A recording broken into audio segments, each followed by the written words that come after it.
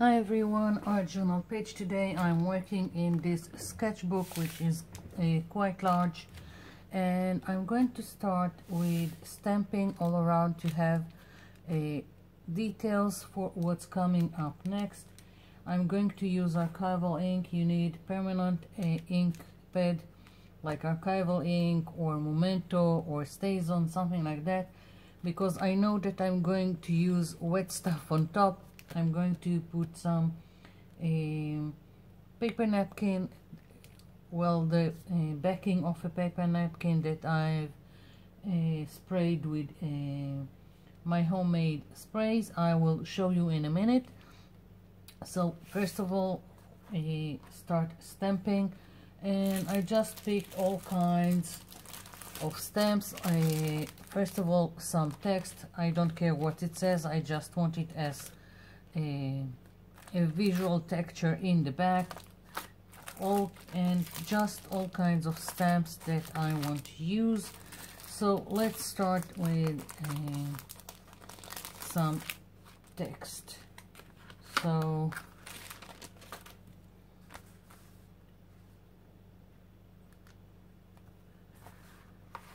this is going to be quite random.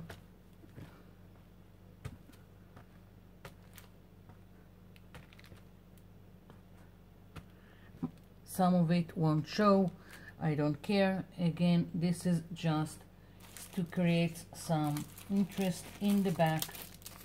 Switching, let's see, this is a larger one, so I'll try to use this first because it's large. I'm aiming to put it in the corners, or at least two corners.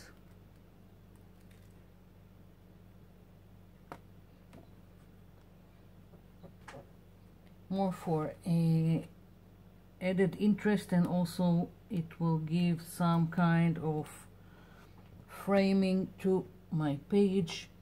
There are going to be flowers on my page and leaves, so it goes with the theme.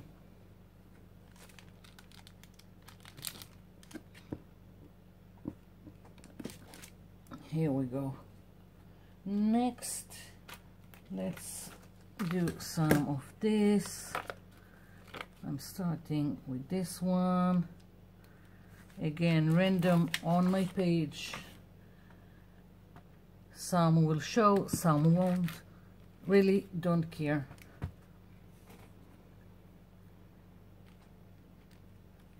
Also, as you can see, I'm switching the angle.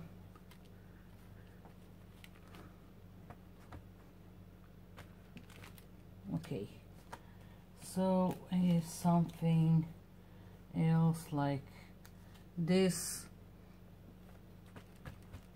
and again, I think it will help frame my page, so I'm just repeating it here on the edge, and I think I'll do it on the other side also.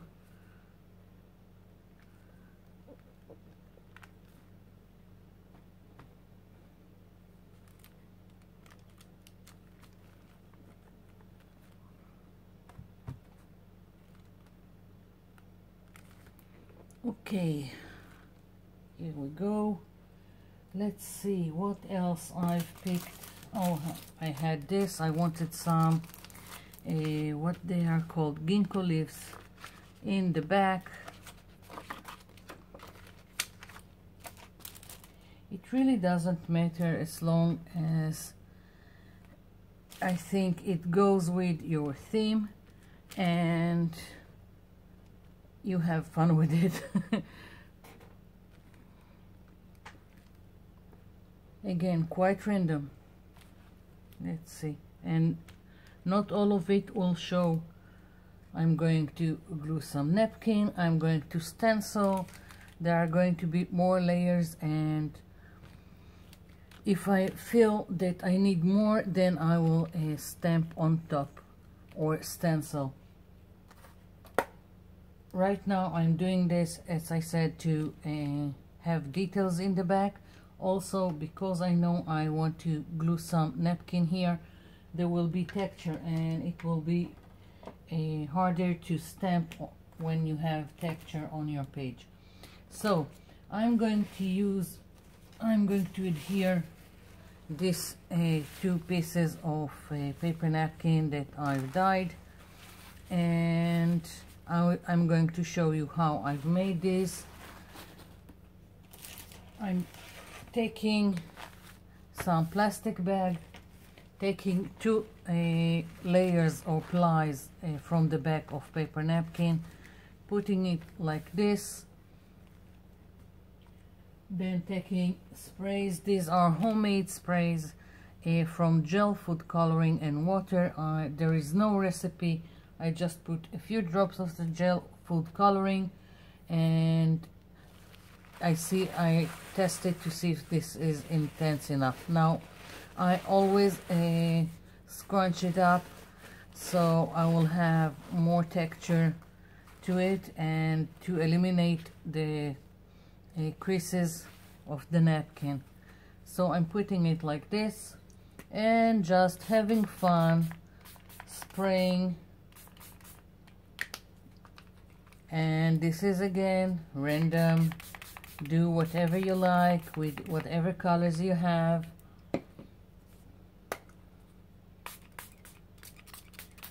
So you get what I'm doing. So moving this aside, as I said, I'm going to use these two, and again I don't want any straight lines in the back. So what I'm going to do is take this paper napkin apart a little bit and glue pieces to my page. I'm putting some water here, and with a brush just going to take a piece of the paper napkin. I'm using it like this so I won't have straight edges here. The whole point of this is to not have straight lines in the back. So I can just tear the paper napkin or do this and take some pieces that will overlap.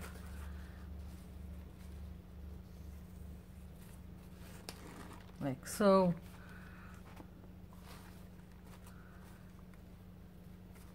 Just to see that I have enough to cover my page. All this is going to be glued down.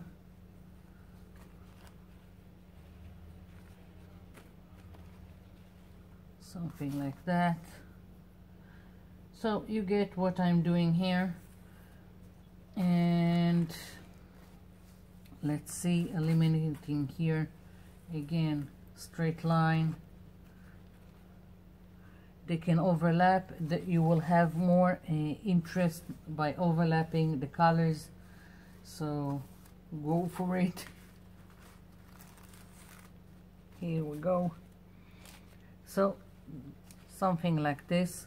Now I'm going to adhere it to my page with white glue that I'm adding just a little bit of water, so it won't drag on the paper napkin and tear it. Of course it can be fixed if it's if the paper napkin gets torn, but I prefer not to deal with it. So it's better to use a white glue with a little bit of water, and use a soft brush again so it won't drag on your paper napkin. So it would probably be better for this kind of thing to give it a little blast from a heat tool, just to make sure that the ink is set, but I think it's good enough, especially since this is a sketchbook paper and it absorbs the ink quite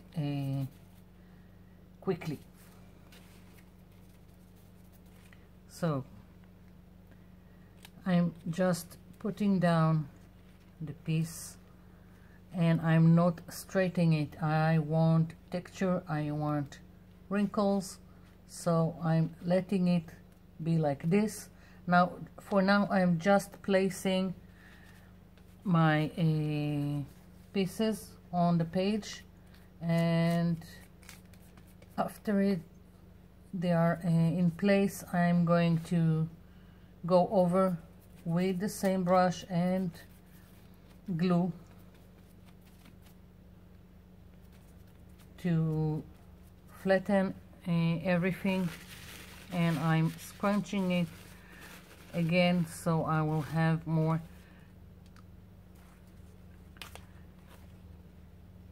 texture, more wrinkles, and placing like so. And only when I'm just so you will see what I'm talking about. After everything is in place, I'm just going and with the flat of the brush just going over with the glue. It will seal everything into place and all the texture and creases and wrinkles. Now I'm I'm changing the direction of my brush so the wrinkles won't be all in the same direction. So I will have movement and wrinkles all over, and I will have interesting pattern in the back. This is just adding to the whole thing. Okay, so I'm going to continue adhering these pieces and I'll come back when everything is in place.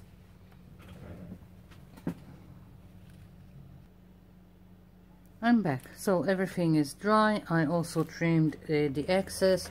I hope you can see the details and the wrinkles and all this lovely texture in the back. Now I want to start by darkening the edges of my page. I'm going to take an acrylic paint. This is a aubergine, and I'm going to use several purples on my page, and this is the darkest that I've took, so I figured that's what I'm going to use to darken the edges. I'm adding water and I want to be gentle about it, and if I need more I will add more. Right now I don't want it to, again, don't want straight edges. Just by adding the water I am giving it the opportunity to blend into the other colors on the paper napkin.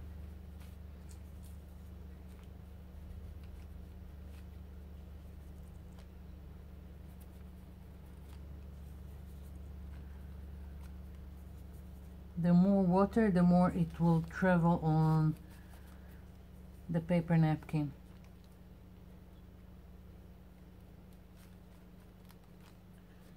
And I need more water.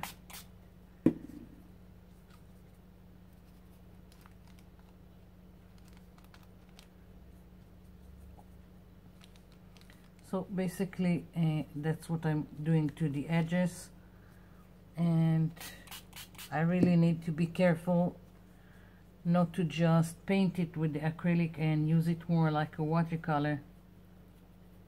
Again, if I don't want harsh edges and I want everything to blend.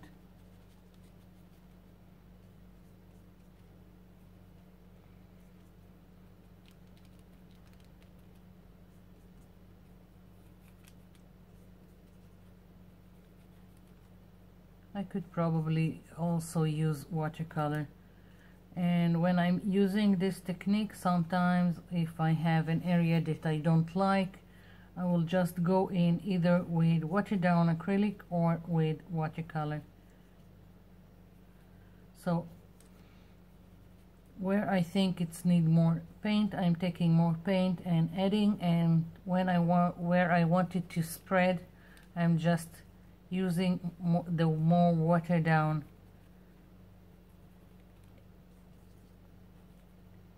paint.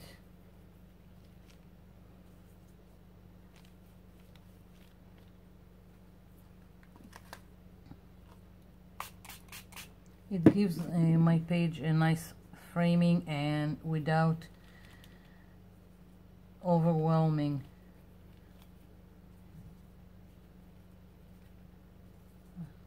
I'm going in several places with the watered down paint, just so it will be all one I don't know, cohesive page. Basically this is it. Okay, I've got what I wanted. Now next stage, I want some flowers in the back. I have, well, you can't see it, I've cut these flowers from this on this acetate and haven't used it yet, so you can't see it right now. I'm going to use the acrylic paint I have got here, and let's see, I've got also burgundy and magenta,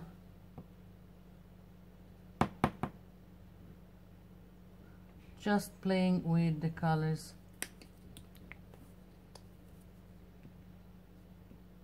I hope in a minute you'll see what I'm doing with this stencil that you can't right now see what's happening.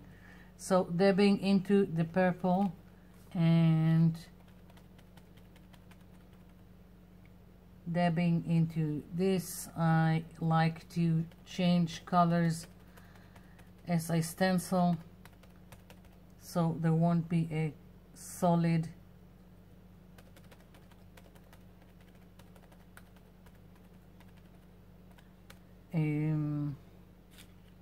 stenciled image. There will be several shades. Again, let's see, maybe use another one so they won't be all the same thing. Even I don't see what I'm doing because it's transparent, but once I use it, it will be okay.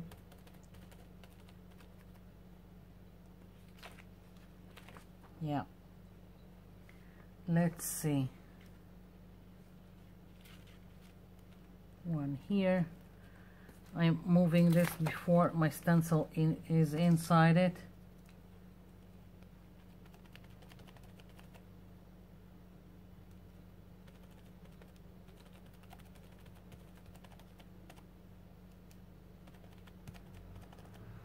Just changing between the colors like so, and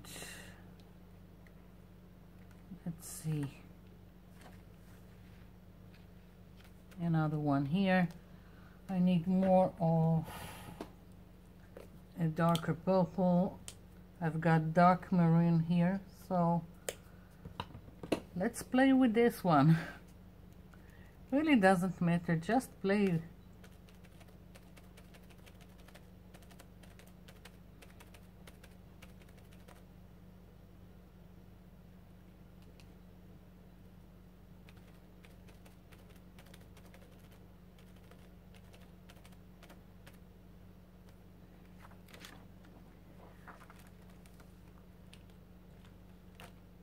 Let's see.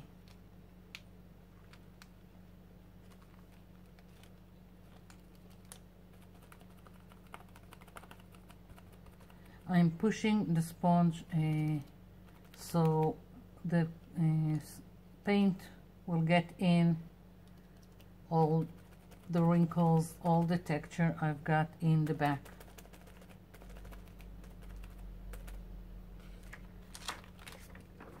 Yeah, maybe another one. I'm moving a little bit. Let's go and do another one here.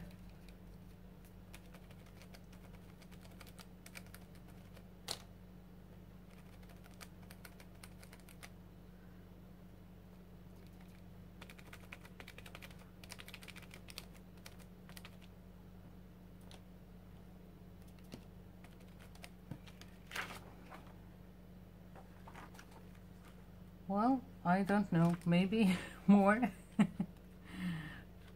Maybe just one more, and let's put it here. This wasn't planned. I knew I wanted a lot of flowers. I didn't plan where I want them or how they are going to show on my page. Yeah, moving on. I'm really liking all this color. Okay, I want some leaves, lots and lots of leaves, and I'm going to take this aside, take another piece. This is just some kind of like plasticky paper from some kind of files that I have, and I just cut them and use them as a palette. So I've got some emerald green here, and I'm going to put this here, and some white. So again, I will have variations while I'm stenciling the leaves. And I've got another stencil of leaves that I made. This one, at least this was already used, so you can see whatever is here. And I'm just going to play with it and take another sponge. Okay, just removing dried paint on the makeup sponge, and well, let's start. I just want to put some masking tape so this won't move while I'm working. Maybe I need another color of another green color here, so it will be even more interesting, more variation, but for now I think I'll just use this. And again, alternating and letting them mix as I go.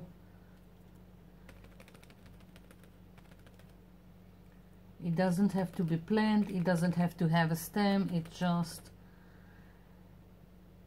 adding the interesting details. And let's see, I think I will do more like this.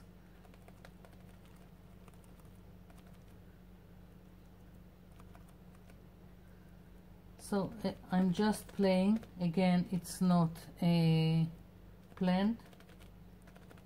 I'm putting down color and playing with the placement, with the colors, like so, and even overlapping. So I'm going to continue doing this and I'll come back.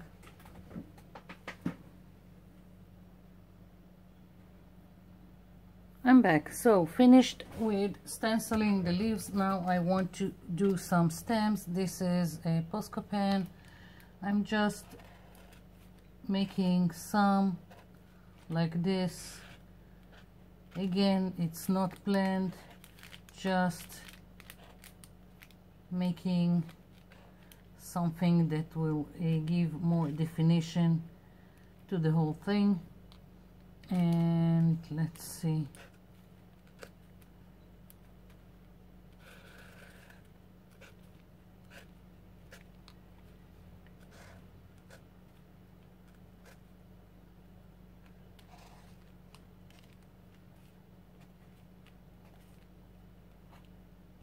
Something like that.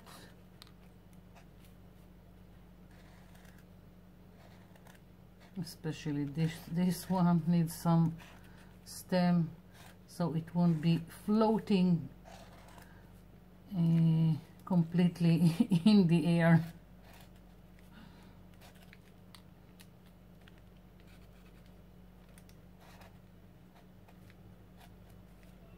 Something like that.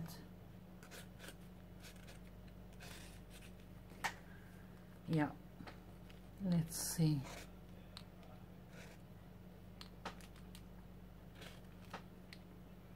Okay, so now I want more definition to my elements, and I'm going to use this black marker and go around what I've stenciled, just so everything will be more defined. I'm not concerned about being too accurate. I'm also going around the leaves, just so everything will pop up, especially that we have so many things going in the back. So this is going to take me some time to go over all the edges.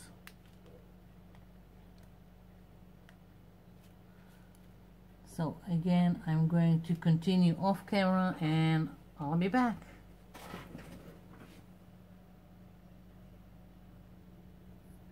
So finished going around everything with the black, and decided that I want a little bit more highlight to the petals. So I'm using this pink Posca pen and just adding, again, quite randomly at the end of each petal, a little bit of it, just to make it pop. Just a little bit more, I don't know, no explanation to it, just so it would be more noticeable, like so. Now I want to add a fairy. I made a fairy just the other day, and I'm going to explain how I've done it. The main main fairy here is just from a stencil I have. If you've got, you can print all kinds of there are free printables, or even an image from a magazine, and then attach some wings. The wings, I've drawn wings on tracing paper and just folded it like so to have the wings. And once I've got them, I cut them out. Here are more of the wings, and I've done several of them. This one I think is with a metallic acrylic pen. This one, I believe, I've just colored the wings with this, and the black lines are with black permanent pen. And I've done some other ones like this one. This one, all of this is from nail polish. And the thing about the wings is, once you cut them, fussy cut them out, you can fold them, and like here, and then you stick them on the back of your image like so. So that's what I'm going to do. Just add my fairy here, and I added, because I had the wings like this with the metallic pen, I just went with the same metallic acrylic paint like so, and just gave some highlight to some of the image, like so, just so it will be more noticeable. So I'm just going to adhere my fairy to the page, and this is going to be probably it, especially that I can't fill more than 30 or 32 minutes on my phone. Maybe I will just, if I do anything else to this page, is just darken the edges a little bit more, but this is it. That's my page, and I'm really liking all the details I have. I will bring it close in the hopes that you will see what's going on here with all the details and the wrinkles and the texture. I'm really liking it. Let's move this. So basically this is it. I hope you liked it. Thank you for watching, and thank you for leaving me comments below. I'll be seeing you in my next video. Bye for now.